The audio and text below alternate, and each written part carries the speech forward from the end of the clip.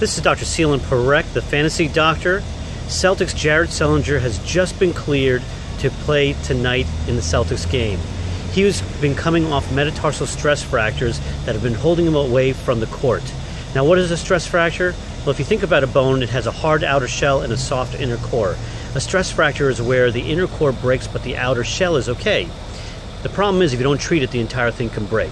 So clearly he's had this treated and is doing well enough to get back on the court. The danger is if the Celtics push him too quick and get him on the court too intensely, these stress fractures can come right back. So we'll see how the Celtics progress him along, but they're going to have to take it nice and slow to make him effective for the deep run the Celtics hope to make in the playoffs this season. This is Dr. Selene Parekh, the Fantasy Doctor.